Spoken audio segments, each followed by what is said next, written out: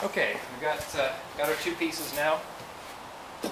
Based on the last one, we got both pieces cleaned up. For the most part, should allow everything to seal up nice and tight. No burrs or dirt and debris and whatnot. We got most of the rubber residue. Still a little bit left, but not that big a deal. Should be fine. At this stage now, we're ready to start. We're going to start with the bigger piece of the rim. And you need to determine at this point, based on your tire, which side of the tire you want to face in versus which side you want to face out. In the case, in our case, we're actually dealing with the Interco Traxxas MT. It's a mud train tire, but it's a black wall with the same design on both sides. So in our instance, it doesn't make a difference which side we lay up, but just something to note if you've got white walls or white lettering or anything like that that you want to face out, that's the side that's going to face down at this point. So to begin with, obviously the most essential part of this being the split rims designed with the beadlock is we got to start by getting the beadlock inserted into the tire. As we saw previously, this is the beadlock portion. It goes inside, and this is going to fit inside each of the lips of your tire here.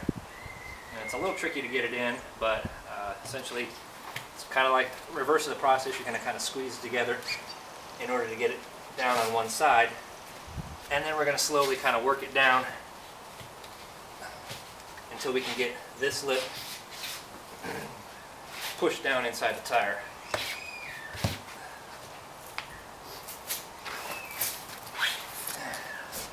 Helps to kind of work it from both sides.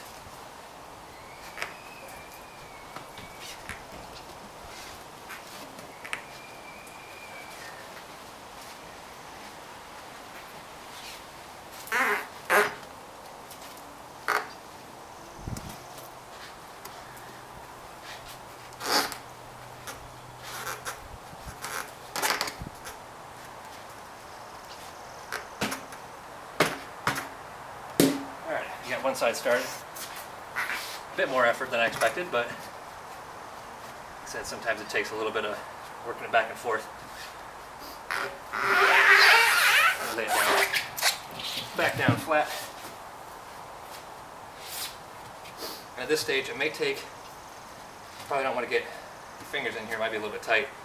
If you have a flat blade screwdriver, this can kind of help. Be careful not to obviously get it anywhere where it's going to puncture through the tire, but this can kind of help to brace up against the inside, and you can work the beadlock in underneath the rim this way. It's a little easier than getting your fingers in there and trying to work it back and forth.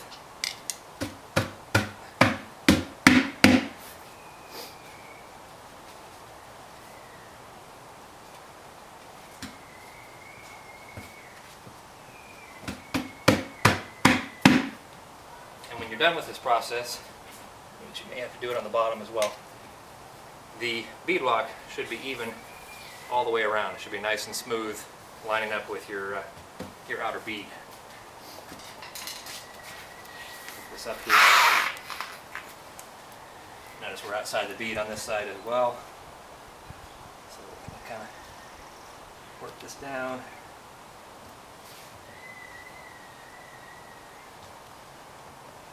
In order to allow it to fit nice and neat underneath that rim.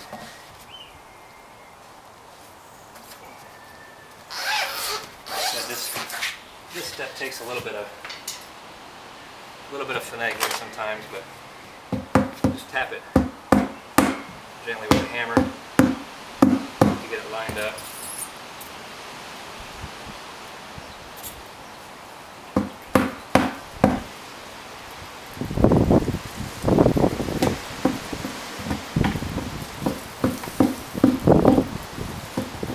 Definitely has to be lined up properly, or your wheel's not going to fit down inside.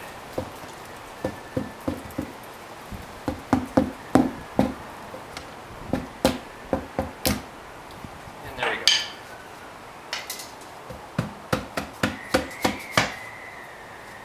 One more piece down the bottom.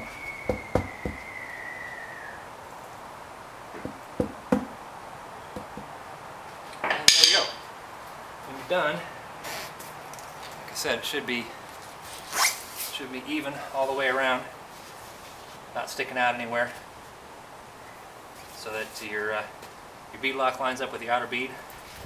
Should be that way on both sides. Make sure it's not sticking out anywhere.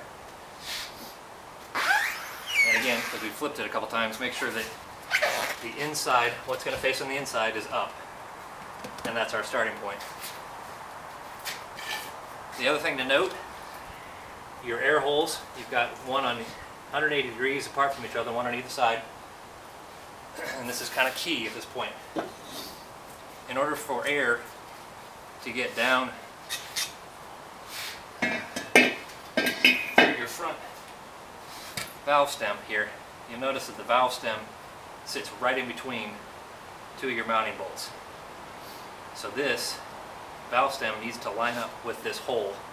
Since we're putting in the big piece first, starting from the back side, what we essentially need to do is make sure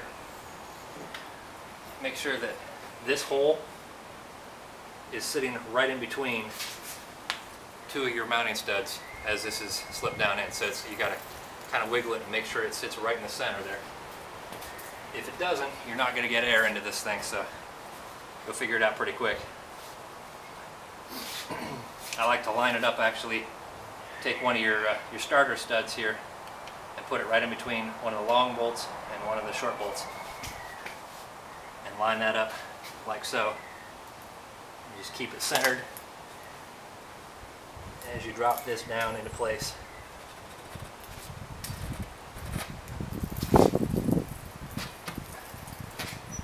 Just like so. The easiest way to get this actually down a little bit further, just to take it and stand on it, kind of bounce.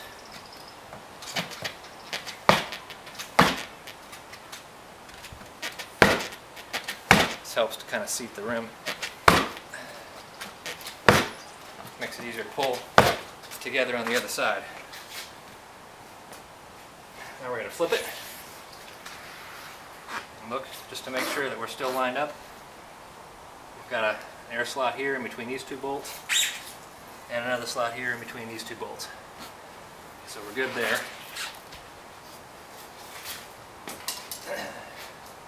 Next part of the assembly, we're actually going to take the top piece and we're going to settle down over this back piece. But before we do that, because this is an existing rim that's been on, we're going to want to extract this O-ring. This is fairly flat after 2+ years of sitting in there, so chances are it's not going to seal up too good once we put them back together. Just kind of toss that aside. Grab ourselves a new O-ring. And these O-rings are actually available through a few different vendors online that you can contact. The easiest way, if you don't know where the vendors are, is just to visit Hutchinson's website or contact one of the sales reps at Hutchinson, and they can provide you with a point of contact as far as who they retail through, and they can send you out some of these things. They're not cheap by any means. This whole setup is not cheap, but your O-rings are going to run you probably over 20 bucks a piece. So it's not something you want to order 100 of, but again, this is your main sealing component, so it's kind of a critical piece. What we're going to do is we're going to reinsert this into this little track into the channel here. Not sure if you can see that from here, but there's a channel that runs all the way around the inside of the front plate. And this can be a little bit tricky. I'm going to actually take the gloves off here just so I make sure I'm not getting a bunch of debris on the O-ring. And what we're going to do is we're going to take a little bit of Vaseline and we're going to lubricate this ring just to give it a little extra stickiness, as well as help it seal up once we assemble both pieces together. So I'm going to take the gloves off, clean this up, and I'll be back in a second.